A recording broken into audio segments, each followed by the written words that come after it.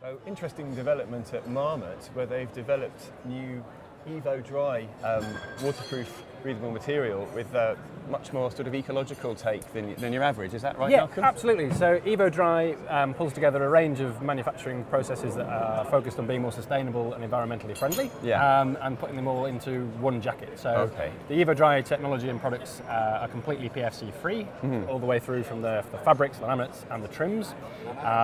We've got a new way of dyeing the fabric called solution dyeing. Right. So much cleaner process, much less waste, and much less water usage. Okay. And we've also got a new DWR technology, which is infused into the fabric, which provides a much more permanent DWR. Into the actual fibres? Into the actual fibres of the fabric. Oh, okay. It provides a much longer lasting DWR that doesn't wear off. Okay, so that sort of reduces the need to reproof? Radically reduces the need to reproof, keeps the jacket shedding water hours after hours after hour on the hill.